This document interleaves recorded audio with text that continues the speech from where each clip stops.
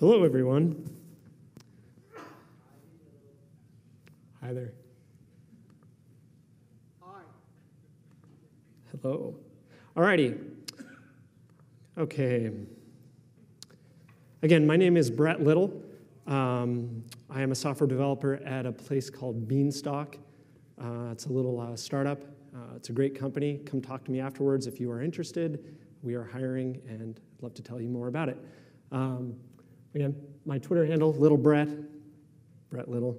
Yeah, never heard jokes about that when I was young. To start off, though, I want to focus a little bit about something I said in my abstract. I think there are a lot of reasons why native apps are chosen over a web application.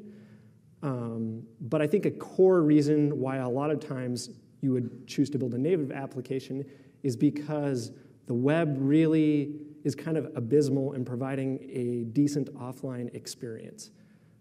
It just really totally sucks in offering anything that's decent. And you may ask yourself, what about App Cache? App Cache has been around since, marketing people have been talking about HTML5. Who here has used App Cache? Anybody?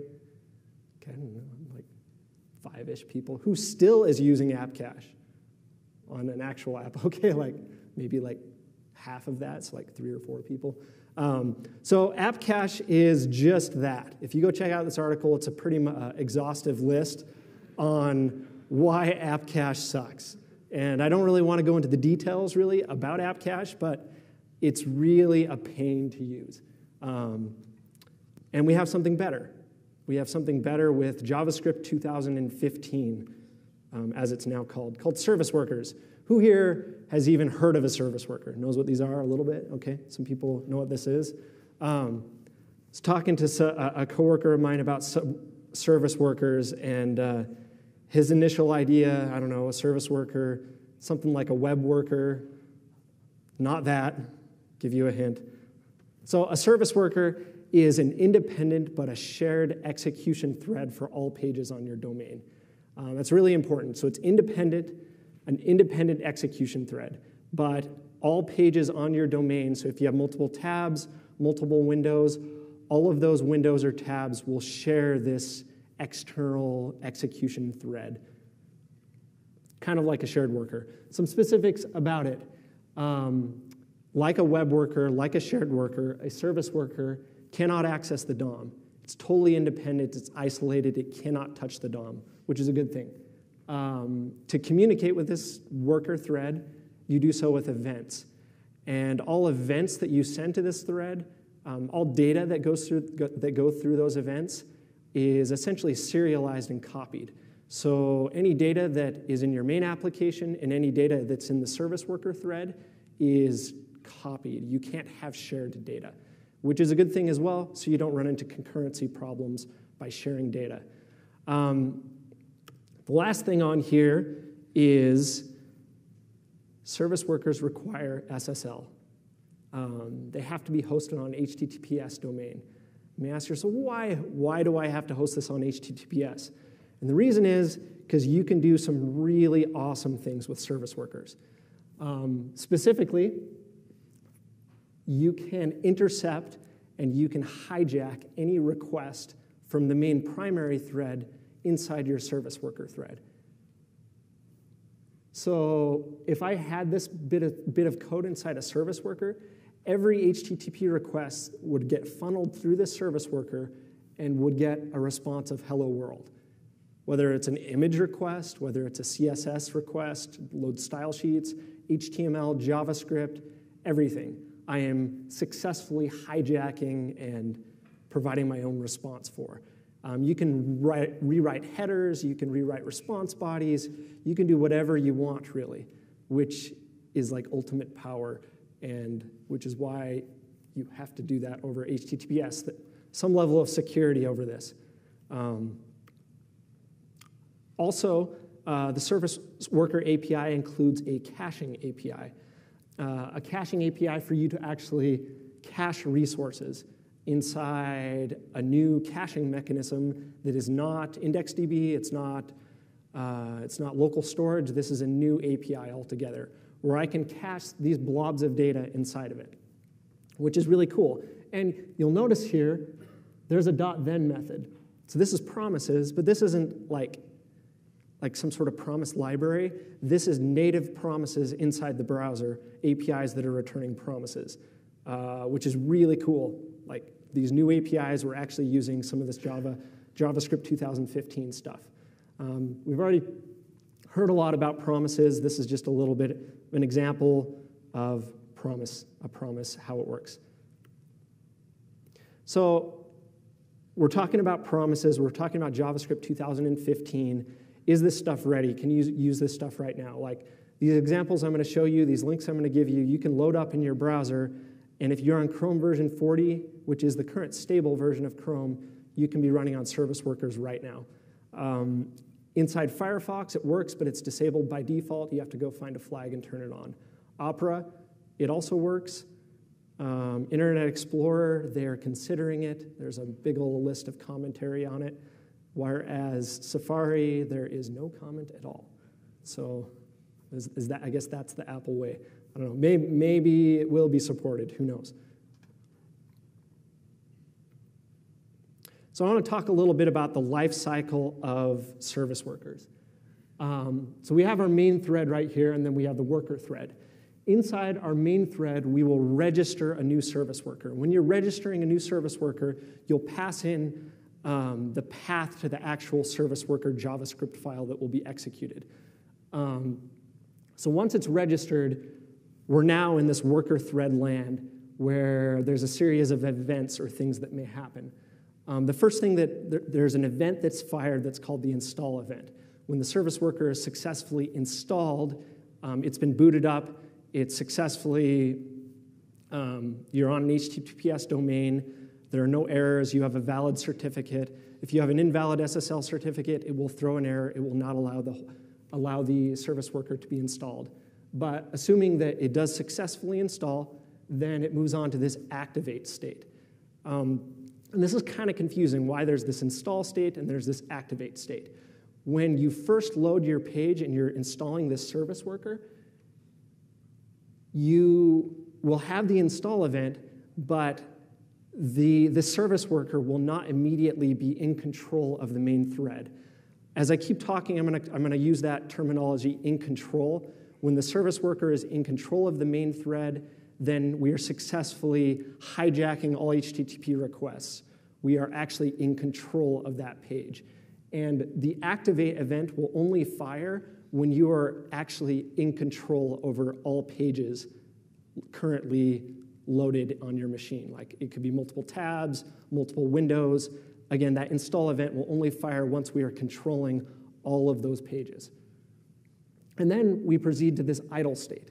Once you're idle, it's really doing nothing. Like it can listen to events from the main thread to do some sort of work, or it can listen for actual HTTP requests. When it gets an HTTP request of some sort, we can do whatever we want. We can send whatever we want back to the main thread. Another key thing, though, is this terminated state. The browser will automatically shut down and restart this thread at will on its own. That could happen in a number of ways. You could have the service worker booted up and it could be running. Then you could switch over to a new tab on a new different site, and then 5 seconds later, it's going to shut down this thread in the background automatically. Then when you switch back to the tab, it'll automatically start it up again. And the important thing about that is that any state that exists inside that service worker, you need to persist that somehow. Again, because it may shut down or boot up without you really being able to control when or how that happens, which is really important. But overall, this is the life cycle of a service worker. So I want to show you a couple examples. So this is the code that would exist inside your main index HTML page with some sort of app.js inside here. So this is inside the main thread itself, where we are registering a service worker. Register it to a particular path of a JavaScript file. If it succeeds, we'll find out. If it fails, we'll find out and print out the error message. The error messages are not always that helpful. Sometimes your service worker will just not boot up, it will not install, and you have no idea why. and it's kind of hard to debug by default. So when I say it's hard to debug, if you have some sort of syntax error or you do something just that throws an error when your service worker boots up, it'll just totally die. And you'll get an error message right here that doesn't tell you anything about how or why it died.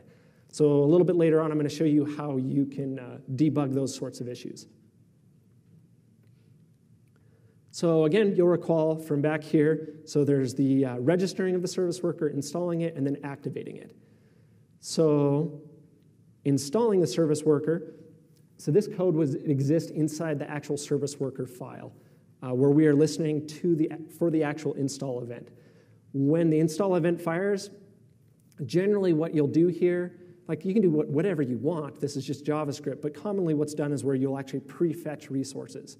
So you can prefetch images, JavaScript, HTML, whatever you want, and toss it in the cache. So these are sorts of files that you always know that you'll probably want in your application, or even maybe some sort of offline pages that we can display to the user if they ever lose a connection. That's all styled nicely with CSS and HTML or whatever you want. And then again, here's the activate event. This is post-install once the service worker has successfully taken control over all pages in your browser. And this is used for cache management, usually. And this is kind of confusing because usually you can only ever have one service worker running at one time for your domain. But you can kind of get into a weird state where you can have two running at one time. If you can imagine, I install a service worker, I cache a ton of stuff, I have it running. But now I want to update that service worker. I want to update it to cache new data, or I have new logic inside of it. When the application loads, when you register your service worker with this /sw.js, the browser will actually do a bit comparison of sw.js and see if it's changed. If it's changed, it will immediately install a brand new service worker, which will exist at the same time as the old service worker. But the new one will not have its activate event ever fire until the old one is destroyed. And the old one will never be destroyed until all pages that are using it are closed. And so you can kind of be in this weird state where you're trying to upgrade the version of your service worker with new logic, new code, or whatever it may be. And you'll do your cache management in here, because if you're creating a new cache, you don't want to, if I destroyed an old cache in the install event on this new service worker, I could interfere with the same cache that's currently on the old service worker. So you manage the cache, delete cache inside the activate event so you don't step on the feet of the old service worker, if that makes sense. It's kind of complicated, but really cache management inside the activate step.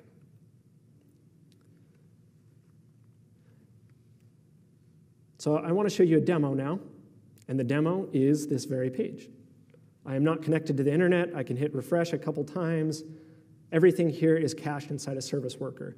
And this is on GitHub pages, so it's hosted with an HTTPS. So if I pull up the sources inside here, and if I open up index.html, if I look inside here, there's a script tag that says, if service worker is a navigator, we're going to register a service worker. Oh, cool. That's awesome. If we look at the network tab inside here and I refresh the page, you'll notice all of the images and the content for this presentation, if you look at the size, it is being served, it's being served from a service worker. So even though I refresh inside here, everything's loading, but it's all coming from a service worker. And one of them failed, the favicon, which is not cached apparently.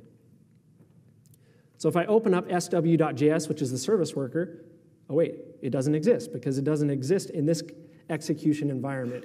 It exists in an entirely new thread.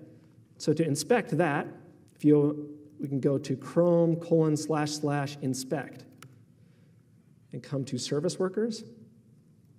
Refresh inside here, we can see, actually, let's come back over here.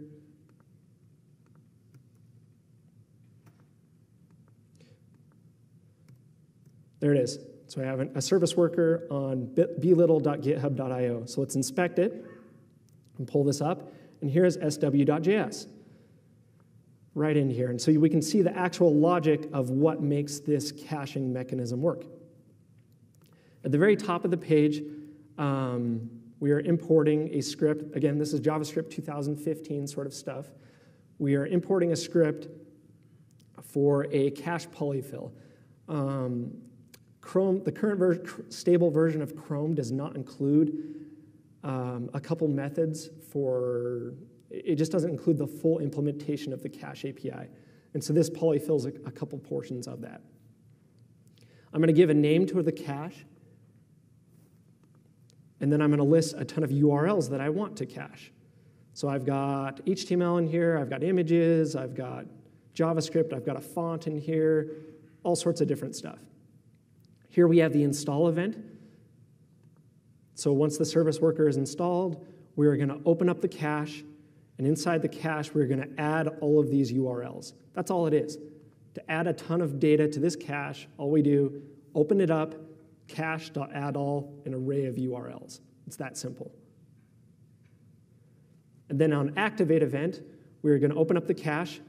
We're going to loop through the cache keys, and if any cache keys exist that do not equal this one up here, then we will delete them. So this again is cache management, where I could update the version of the cache and automatically delete old versions of the cache. And that happens inside the activate event. And inside the fetch event. So this is where the real magic happens inside a service worker. This is where we are actually listening to all fetch events from the primary thread, and we are going to really hijack the response and do whatever we want with them. Now inside here, we're opening up our cache, and we are matching anything inside the cache that matches this current request. If it matches the request, we'll immediately turn the response. Whereas if the request does not exist inside our cache, then we'll move downwards. An important thing here is, and this is kind of fundamental to the way service workers, web workers, these sort of things work, is we're cloning the request before we go and actually make the actual HTTP request for the data. The reason we clone it is because it can only ever be used once. The actual request, and including the response down here once we make the request and we put the response into cache, we have to clone it because we want the response to go to cache, but we also want the response to go back to the main thread. And like I said, any data that goes between the main thread and the actual worker thread cannot be shared. And so we're cloning it. One goes into the cache, one goes back to the main thread. But really, all this code right here is really what does that, makes this entire page available offline. And you may, I don't know, when I first looked at this, when I was reading about service workers and playing with them, I'm like, this is a lot more complex than app cache. And it really is. It is definitely a lot more complex, but it's a lot more exciting. Because can you think about all of the different things that you could write? Imagine all the libraries that could be written to abstract all sorts of different caching mechanisms. And I think that's part of the problem with app cache in general, is app cache is one particular way to cache applications offline. With service workers, you can come up with any arbitrary way like that your application may need to work offline, and you can make it work, which is really cool. You have ultimate power inside here. So I really wanted to kind of push service workers to the max and see, at least from the caching perspective, see what I could do with it. And I wanted something that was very image heavy, had a fair amount of code in it, but really I wanted to push a lot of data into the cache and see what happened. I wanted to try to break it, So I want to ask you, who here has heard of the astronomy picture of the day? A few people, not many people. The astronomy picture of the day has been around since 1995, where NASA has published an official astronomy picture of the day every day since 1995. And as you can see, the website itself looks like probably what it did in 1995. So there's thousands of images on here, and a lot of them are very fascinating. It's just really difficult to explore them. And so I thought it might be fun to, A, mine all the data out of here and provide a different user experience, and cache all this massive amount of images and such inside a service worker and see what happens. So if you go to, if you want to, go to apod.io, so apod.io, astronomypictureoftheday.io. And here is just an interactive mosaic of astronomy picture of the day images cached offline. So I can refresh this page. I can click on images, read images, I can share them, download them, etc., and read about it. Just a lot of cool stuff in here. Makes it a little bit more fun to just explore what's out there. Oops. But, so if I open up the code for this, so I have a service worker for this particular domain. So I want to show you inside here as well how you can explore what's inside the cache too. This is only available on like the latest version of Chrome. So like if you're on Canary or something like just a less stable version of Chrome, I think it's 42 and up, you can actually see the service worker cache. And I can come inside here and see all sorts of data that is currently residing in the cache. I can see, you know, I've got Font Awesome inside here. I've got these AJAX requests inside here. I've got some JavaScript. If I come to images, I've got images in here too. And look, I've got 649 images inside here. I've successfully put over 800 megabytes inside the service worker cache. And I don't know if that's a good thing or a bad thing. It's there, but I'm like kind of unsure about, well, it's there. Because everything I'm showing you also works on your phone. So you can hit these slides and this page on your phone, pre-cache stuff, and then hit it offline as well. And so I assume there's some sort of mechanism for automatically clearing some of this data out, especially on a mobile phone, where it's not actually going to cache 700 megabytes. But it didn't break when I went through and tried it.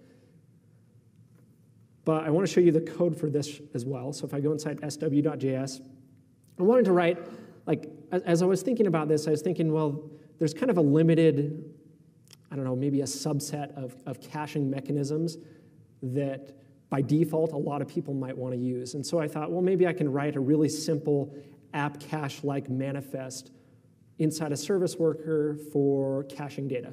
And so this entire astronomy picture of the day application is cached using this service composer library that I wrote. You can go check it out if you'd like. But really the way it works is you compose your cache manifest by passing in a series of objects. Every HTTP request that comes to the page will be matched against a matcher, which could be a regular expression or a string. And if it matches, then it's going to cache it with a particular mechanism. For all images, these images are never going to change. Once I download them, I always want them to come out of cache. Whereas everything else, I only want it to come out of cache if I'm offline. Else, I always want it to get an evergreen, I guess I should say, copy from the server. So you can kind of check this out if you're interested in, like, so essentially 20 lines of code, that defines that much. I can also attach an event listener for when a success succeeds. I can test if it's a particular type of request, like it includes page, which happens to be an AJAX request, and I'm going to prefetch all the images inside that request, which just includes a big list of image paths. But really, I think the beauty of service workers, again, is I think this opens like a Pandora's box of opportunities for developing applications. I was just speaking to Ryan Shaw just 20 minutes ago, 30 minutes, or I guess maybe like 45 minutes ago, hearing about ideas he has about pushing JavaScript like a hot JavaScript loader through a service worker. Like, there are so many different things that we can start doing with service workers that have never been possible. And I'm really excited. And the API itself is changing. There's new things coming in the API too. There is a push API for actually pushing data from the server directly to the service worker. There's a background sync API. And there's a geofencing API. There is some really cool stuff coming, all enabled through these service workers. I would highly recommend you guys check out service workers. You can very easily add some level of offline capability to your app right now. The very least, you can add in like some page that's nicely designed, branded for you that says, hey, you're offline. I don't know. You can do that very simply and very easily. I'd recommend you check it out. Here are some references and additional information. You can learn more about these. It's an exciting technology, and does anyone have any questions? So anyway, thank you.